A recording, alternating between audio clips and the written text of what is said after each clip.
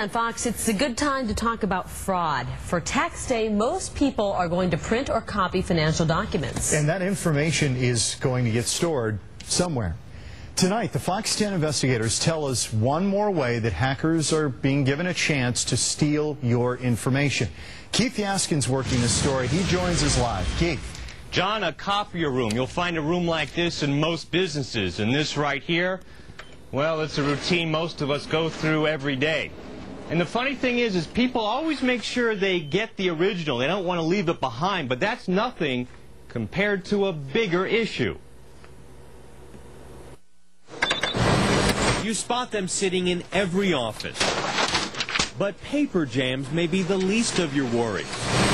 What you might be leaving behind on copier machines has not gotten much exposure. I was actually shocked. Home to bank statements, driver's licenses, social security numbers.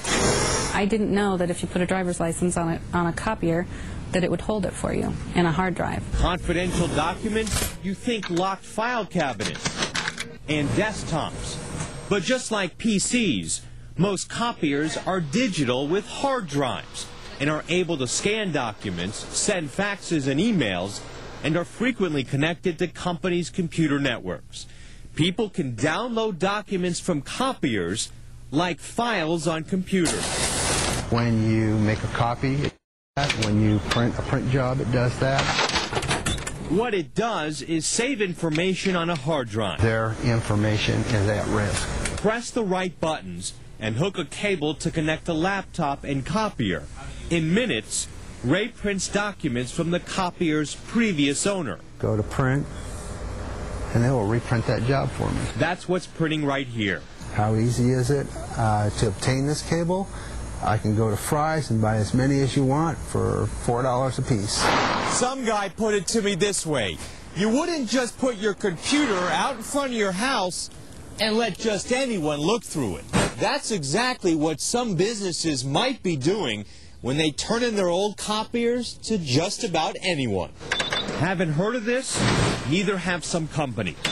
The copier on the left came from an advertising agency. The one on the right from a mortgage company. We all know what type of documents are printed at mortgage companies and what kind of information those contain. The old mortgage company copier includes a screen showing past documents. This time Ray prints out a credit report.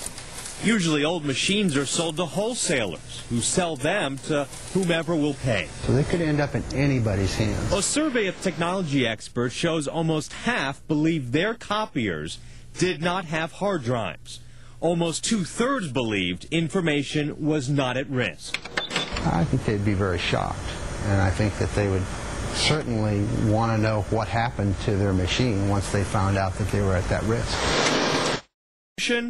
Ray says invest in machines that automatically erase, overwrite, and encrypt information. I believe that most companies don't see it as a major threat because it's not a well-known thing out there. Because we turn in our copiers every 3 years. Canyon Title ensures its copiers scramble information so no one else gets it. I've been doing copiers for at least the past 10 years. Never knew somebody would do that. And anything that goes into our server has great protection, huge firewalls. No one can get into our information.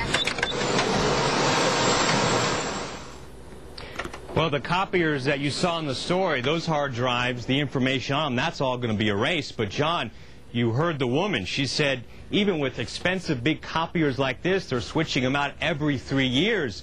People are just putting them out there, and they have no idea the kind of information that's on there that they're giving out. You know how they say, Keith, with a computer, if you try to kind of wipe something out, it's still in there somewhere. Right. Is that the same way with the copiers? Even if you try to delete all the information that may be stored on the hard drive, can it still be retrieved? Well, John, the advice that we got is don't do this yourself. Even if you don't have these fancier copy machines that can encrypt the stuff.